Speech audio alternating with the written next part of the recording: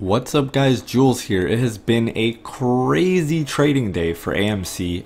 As you can see, up 11k, 2500 on the share price, but I actually sold off a couple of contracts, 3 contracts at a $28 strike price and a $4 strike option call I sold earlier today, just trying to lock in some profits on the way up. So like I said, AMC has just been insane today, and I want to go over some stats to help inform your decision if you're still iffy on getting in or staying in, or what you want to do. Let's take a look at the open contracts on the market right now. So as we go to Yahoo Finance, we see AMC stock surges more than 100% to a record intraday high. Insane movement today. Did not expect this to happen today. That's the only reason I'm making this quick update video. But let's go ahead and take a look at the contracts for AMC.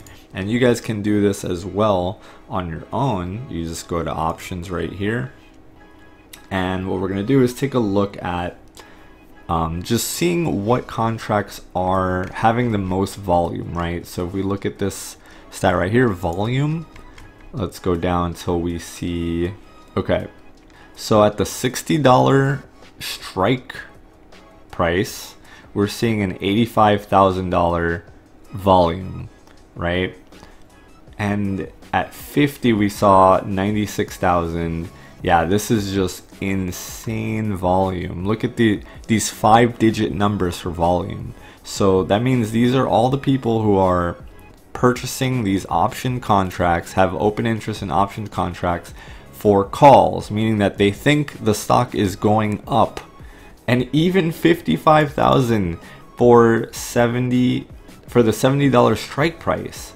I currently have a $63 strike option contract open. So the reason this is important is because you have to think about all the options contracts that are going to expire in the money, or that are going to be exercised in the money, which means that these individuals are going to own the right to have 100 shares at a lower price, meaning that the market makers have to buy those shares to hedge their losses to be able to give them to the people.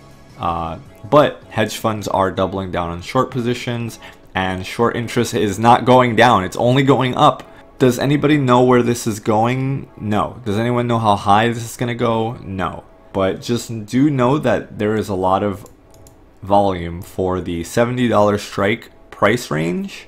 And so far, yesterday, this volume was not this high. The day before, this volume was not this high. Right? So people keep, just moving their positions up. A lot of people are holding $50 strike contracts. So if these expire in the money, it's just going to drive the price up further. Will they halt the markets again? Will the brokers start doing, fishy business again? Maybe. Nobody knows.